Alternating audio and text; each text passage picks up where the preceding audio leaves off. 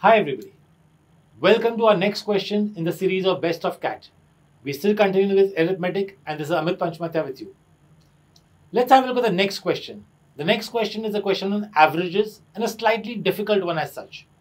We'll try and explain it in a couple of methods so that you have the best approach for yourself. So, they've told us Ramesh and Gautam are amongst 22 students who are writing an examination. That means there are 20 others besides these two.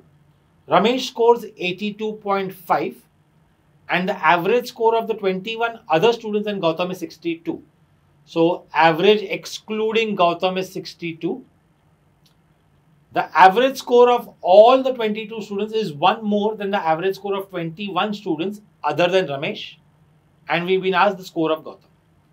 Now understand that we have Ramesh's score, right? We know Ramesh's score is 82.5.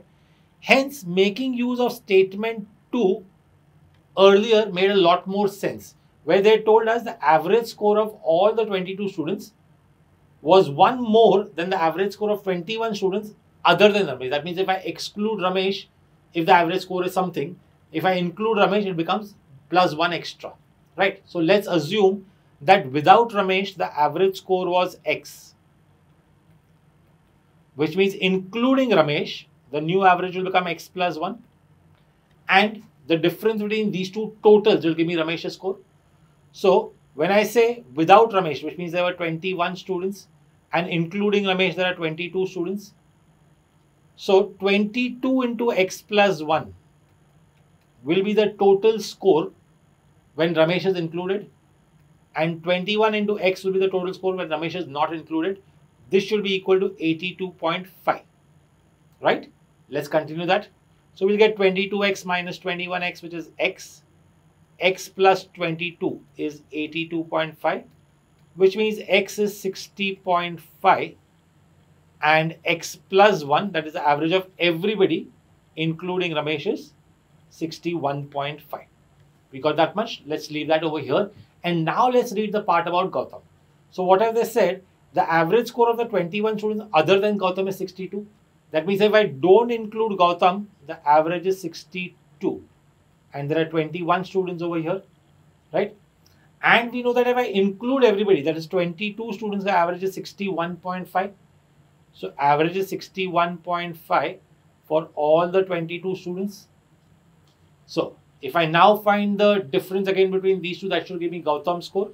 So Gautam's score G will be 22 into 61.5 minus 21 into 62. 22 into 62, 61.5. Instead of doing that calculation, just multiply the 2 inside. Gives you 11 into how much? What is double of 61.5? That will become 123 minus 21 into 62. 21 2s is 42, 4 carry. 21 6s is 126 plus 4 is 130.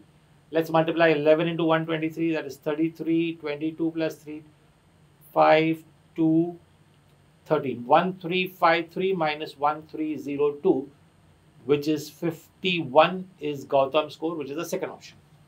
As I had said, it was not a very easy question to understand. First, the most important part was to use the second statement earlier than the first statement. That was because Ramesh's score was available and also the calculation was slightly difficult. Let's have a look at one more approach for the same question. As in the earlier method, we will start with the second statement only. That is, we'll start with this statement, but we're going to use only allegations over here. Let's see how do we go about that. So they've told us the average score of all the 22 students is one more than the average score of 21 students. So if I say the average score of 21 students is X and Ramesh's score is 82.5, when they are mixed, it's like mixtures, the average becomes X plus 1. The ratio is 1:21.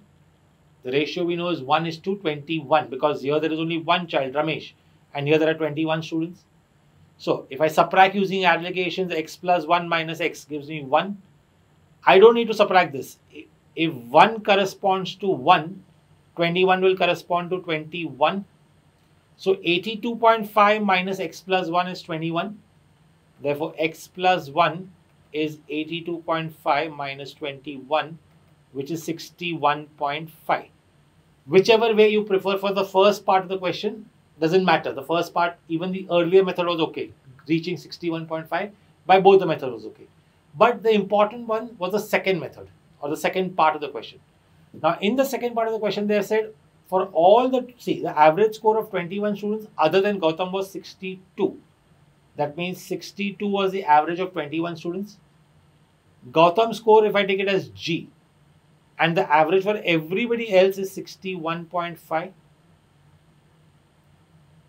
Now, again, I know that these are 21 students and this is one child. What is 62.5 minus 61.5? 0.5.